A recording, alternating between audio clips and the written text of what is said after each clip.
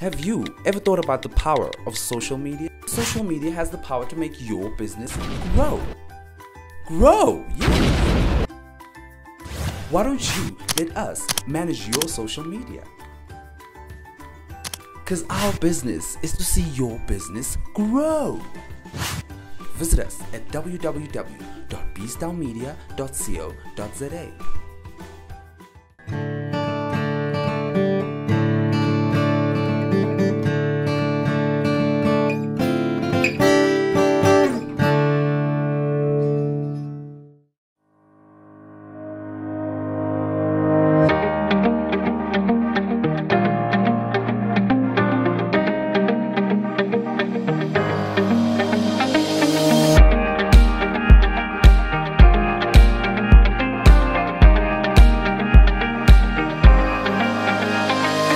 Corporates are quite excited about it. They're not yet budgeting. Around a quarter of the big corporations have got a strategy or a budget for smart city deployment. And if they don't have a strategy, they're not going to have a budget.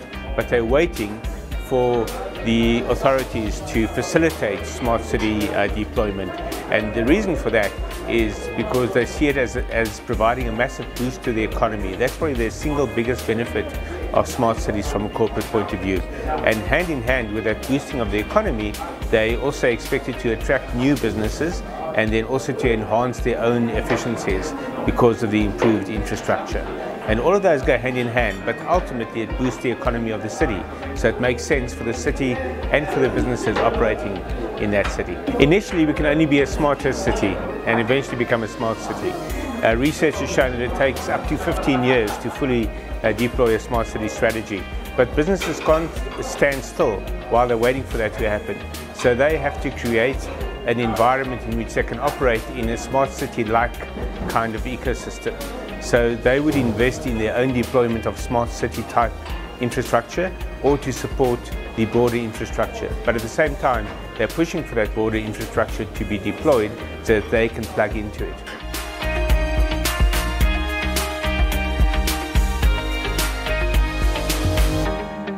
There's actually two key elements. The one is funding, because without funding you can't really deploy effectively.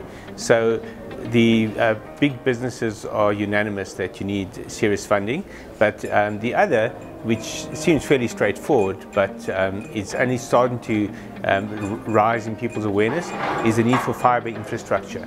Because with fiber infrastructure you can do almost anything that requires a data transfer, but you need that extensively, you need it everywhere, and you need it to be almost like electricity supply. Each city is at a different level, but each of the major cities is thinking about smart city deployment. But in most cases all we are seeing is small projects, one-off projects, or disparate projects which aren't connected to each other. Until you have all of these initiatives being part of a broader framework and a broader strategy, you're not really on the way to becoming a smart city. So you could say we're still at a proof of concept level for individual projects and not yet even proof of concept for a smart city as a whole. There's absolutely no question that smart city deployment and smart city technologies have to start off with security as part of the fabric of the smart city.